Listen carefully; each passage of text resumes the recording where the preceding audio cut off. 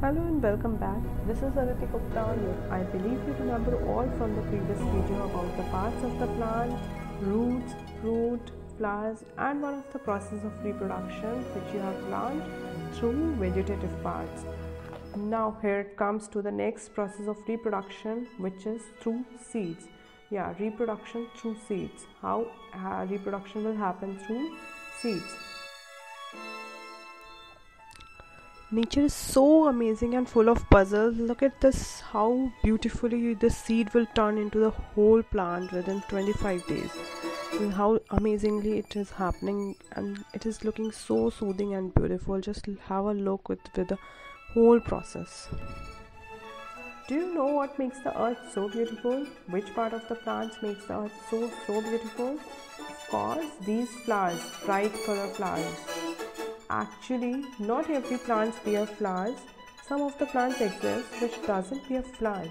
Yeah, actually some of the plants also exist which doesn't bear flowers. But apart from that, there are lots of plants which bears flowers. And such plants which bear flowers are known as flowering plants. So now what are these flowers? Let's discuss some of the features of flowers. First one is that flowers are the most colorful part of the plant. I have told you already that flower is the colorful part of the plants. You have seen flowers in variety of colors. Sometimes you have seen in violet, red, pink, yellow. So the flowers exist in variety of colors. Okay, and next thing is flowers are also known as reproductive part because it carries reproductive organs. Now you might get confused, what are reproductive organs? Actually, what is there as a reproductive organ which makes the flowers a reproductive part? So we will discuss the whole thing in this video about what are the reproductive organs of the flowers and what makes the reproductive part.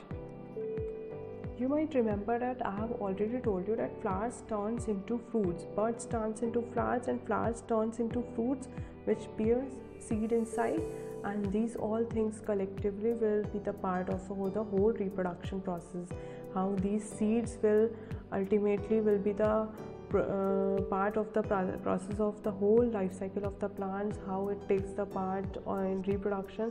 This all thing you will be clear in this whole video.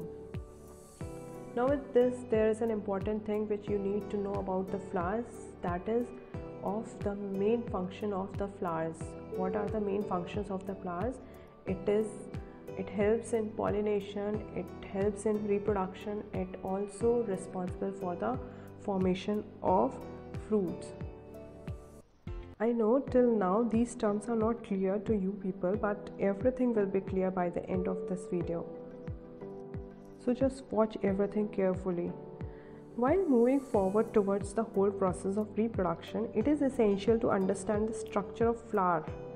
So if we will have a look of flower closely, so we can understand that flower can further divided into 4 important parts, that is sepal, petals, stamen and pistil.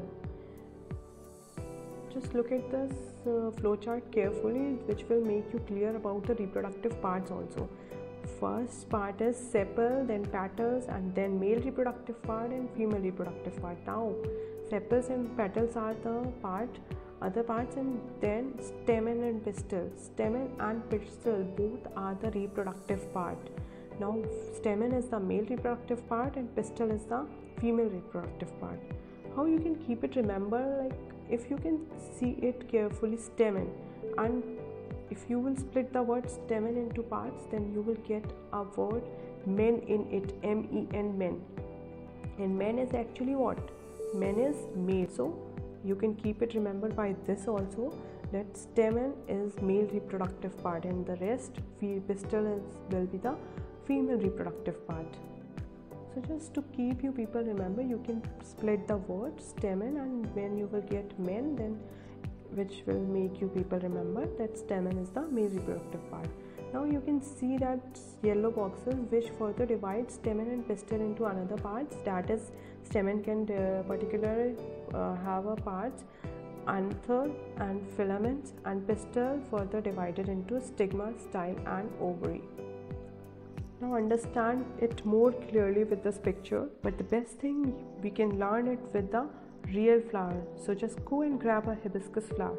Why I'm saying only hibiscus flower? Because each and every part will be clearly visible in that flower. Okay, so just take a hibiscus flower and look at this picture also carefully. You will get to understand all the parts very carefully and clearly. Okay, so here number 1 is ovary. Just look at that picture, that number 1 is ovary. Then a pipe-like structures arising from that ovary is number 2, which is known as style, and the topmost part of that style is that solen part is a stigma. Okay, so 1, 2 and 3, all 3 collectively, in the previously I have already told you that stigma, style and ovary collectively form pistil, and similarly here it is also visible that 1, 2, 3 parts collectively forming the 4th part, and that 4th part is pistil. Okay, now similarly with 5th and 6th part, 5th part is anther, that solen part, orange color part is anther, and 6th part is filament. Filament is also a stick-like structure, it's like a thread-like structure, which is filament. So 5 and 6 collectively form stamen, or a male reproductive part, which you have already seen in the flow chart. Now rest are the parts are that 8th number part is, which is the pink part or red part, is petals. That green part, 9th one is sepals, and then ovule, and then 11th one is receptacle.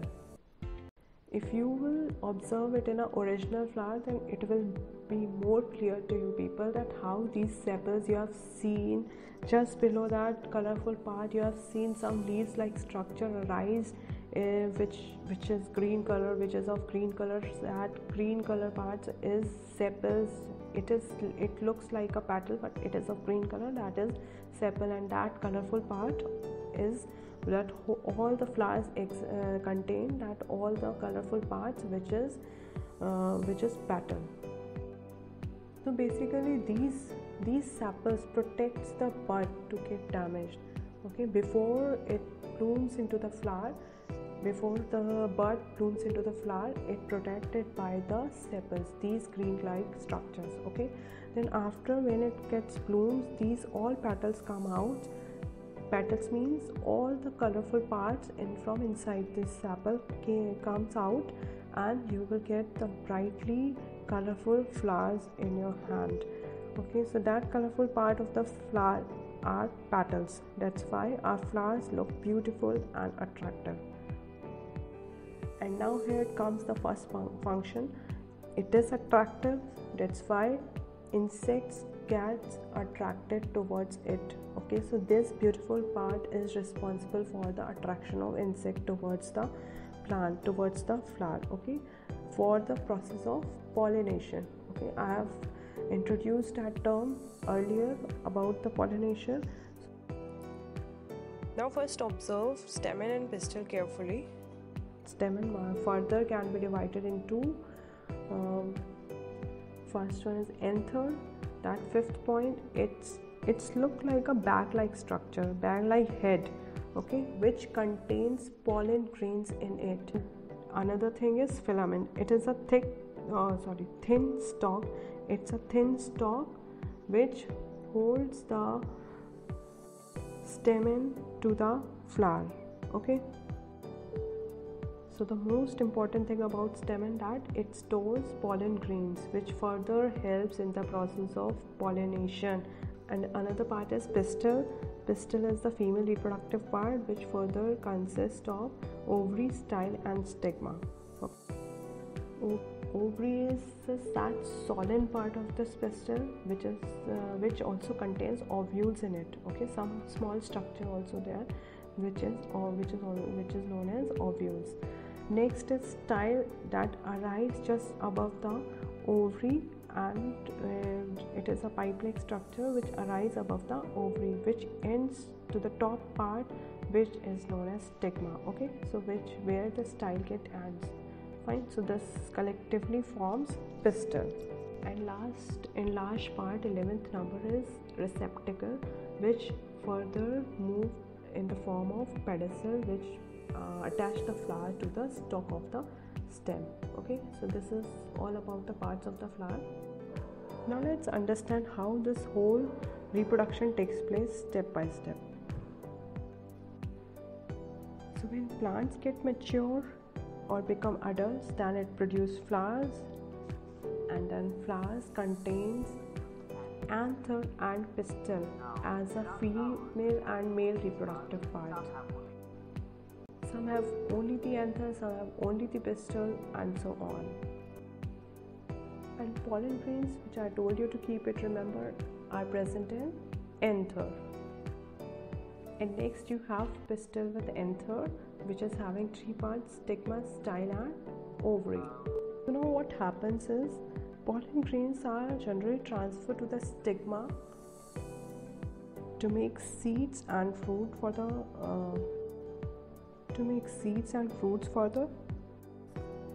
So now here things are getting clear how reproductive organs can take parts in transferring the reproductive things to the female reproductive parts called ovary. Okay, so through this stigma all the things reach to the ovary, and then further reproduction takes place. And now here this terms come pollination. So the transfer of pollen grains from the anther to stigma is called pollination. Now you understood that what is pollination. Now this pollen grain is transferring to the stigma, means female reproductive organ, from the male reproductive organ. The whole process of transferring from male to female is called pollination. Okay, now this process can happen within the same flower also, and it can happen between 2 different flowers also. These pollen grains can transfer from one anther to the same stigma, and this can be transferred from the anther of one flower to the different flower of stigma. Now, do you know how it transfers from one flower to another flower? So sometimes we have seen honeybees and butterfly buzzing next to our flowers. We think that they are usually there to eat sweet nectar, but what they are doing is picking up the pollen from the anther, and then these grains got stick to their bodies, and when they reach to the another flowers, then this is how they transfer these pollen grains from their body to that to the stigma of that another flower. This is the whole process happen, and this is called as pollination. Now after the whole process of this transferring of pollen to the stigma of ovary, what happened with this pollen? That pollen transfer then reach to the ovary through style, and there this pollen get fused with the ovary to form new fruit, and there this pollen fused with the ovary to complete the process of fertilization. Yes, the process of fertilization is when the pollen fused with the ovary. Then what happens? That ovary swells up and changes into fruits, and ovules inside that ovary changes into seeds. Okay, so you have to keep it remember that ovary always turns into fruit and ovule turns into seeds. This is the whole process of fertilization. And with the end of this fertilization, all petals and stamens falls off, and the plants will left with the fruit and seed. Now a new baby plant can be born by the repeating of this whole process. You can see that how this plant life cycle can repeat its again by seed planting its in, then germination takes place, then it sprouts into the new seedlings, and then this becomes a new plant which again bears the flowers, then flowers turns fruits which contain seeds inside, then that fruits can be eatable part, then fruits can be eaten by us, and then again these seeds will remain, and then the whole process will repeat again and again to continue its life cycle. Now you must have understood that how these seeds are forming, and again how it is taking part in the whole process of plant. This is how the whole reproduction takes place with seeds. So I think you must have understood about this process also. So for now, we will continue further in our next video. Till then, watch it thoroughly, stay tuned and stay safe.